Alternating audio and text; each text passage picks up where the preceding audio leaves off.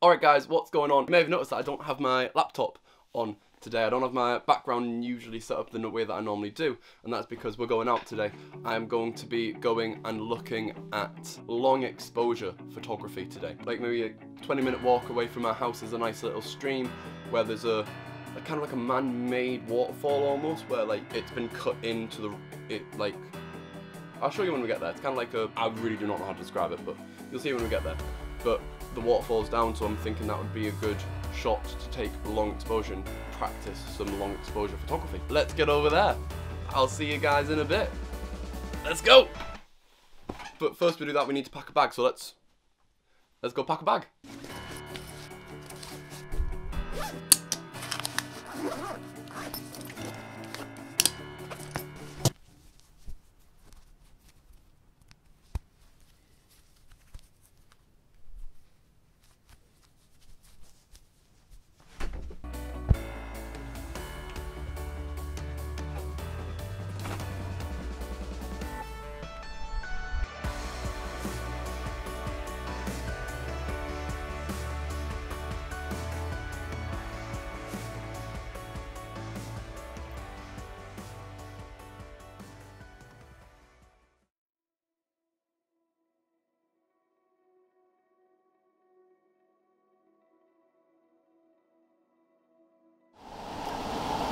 Alright, now I'm not sure how well you can hear me right now because the sounds of the river is quite loud, but as you can see, that's what I'm talking about. I can't remember the exact name for it. I did walk past a dog walker on my way here and I'd mentioned what I was doing and he said the name for what it is, and for the life of me, can't remember it, but that's what we're going to be working with.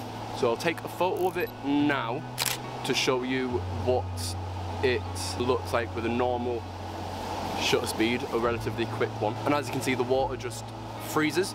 You can't see much movement in the river, which for most of the time, if you're doing like sports or animal photography or portraits with people who might be a little bit more nervous, that's kind of what you want, to make sure that you're getting as little movement in it as possible, so like there's less blur. However, in stuff like this, when you're wanting to get blur, I'll open the shutter speed for a longer amount of time. However, you'll notice when I do that, it becomes way too bright. And that's where this comes in. This variable ND filter. So as you can see, as I spin it, it gets darker. So you can't see my hand through it anymore. When I spin it all the way out here, you can see my hand through it. I'm going to put that over the lens and take that long exposure shot one more time, and hopefully, fingers crossed, I'll get the results that I'm looking for. So, let's have a look. Oh, that's so cool! That's so cool! Like, I can't believe that worked. Oh my god. So what I'm going to do now is I'm going to go take some more photos and try and get some different angles. See you guys in a sec. Alright, so I'm going to need to call it a day because my old tripod can't cope with my heavy lens, and it keeps falling and my camera keeps nearly hitting the floor. So I'm going to need to call it a day there. But yeah, so that is this week's video.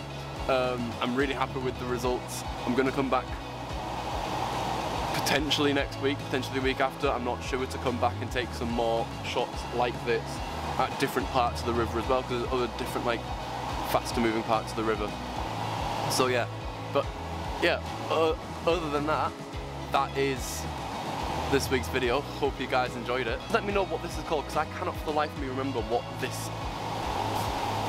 geographical feature, this man-made waterfall, this little like drop in the water, this man-made bridge drop thing in the water. I can't remember what it's called, so please in the comments remind me what it's called. My hands are dirty and I'm gonna go. I'll see you guys next week. Bye!